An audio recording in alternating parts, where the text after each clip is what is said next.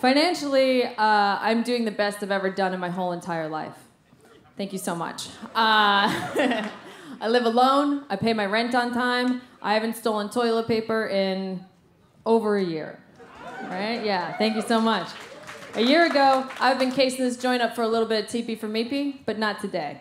Okay? Today, I have so much toilet paper money, I buy packs of 4. I'm down to 2. I'm buying a whole new pack of 4. Do you understand how much toilet paper money that is? Like, you're never coming to my apartment and wiping and wondering, right?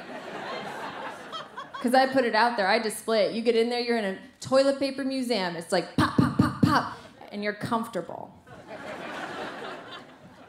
But then conversely, if I'm in a fancy bathroom, like I'm in a nice restaurant, and there's a basket of free tampons, I'm taking all the tampons.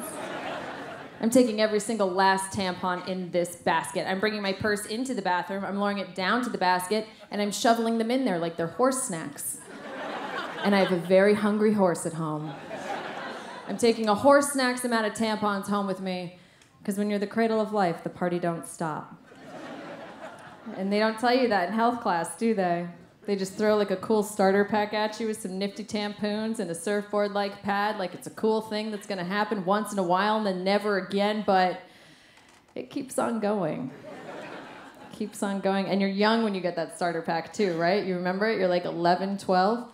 But here's the thing about me. I didn't get my personal period until I was 17 years old. Well, I don't think you're a doctor. That was a very verbal reaction for someone without a practice. But sometimes people do say, like, what does that mean? I don't know. But I do think it means that my eggs are still super fucking fresh. What's for breakfast? My fresh eggs, right? Yeah.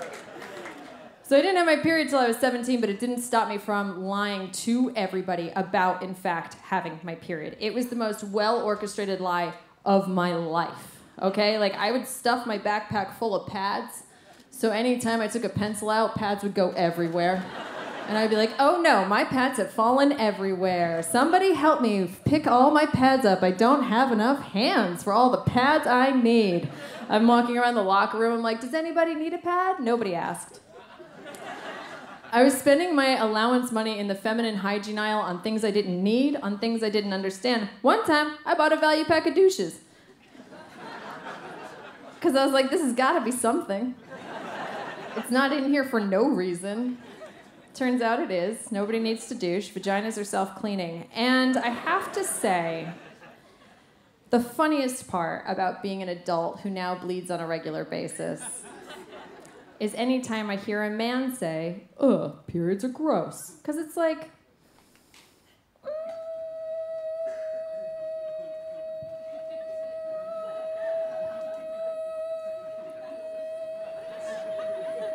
like you were almost a period.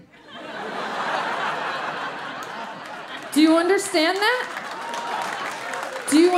Think of me before you go to bed, okay? Do you understand how close you were to being that? You're exactly one sperm away from being that soaking wet tampon you're so afraid of.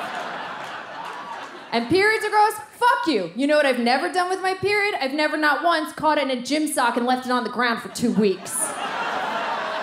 I've never shot my period off into somebody's belly button, okay? Our periods are so fucking fresh and so tidy, comparatively speaking. All that we do to keep it sopped up and hidden from you, there's no special light that exists to see where a young girl has smeared her period around her bedroom. Y'all would be finger painting with your sperm if there wasn't someone around to be like, don't do that.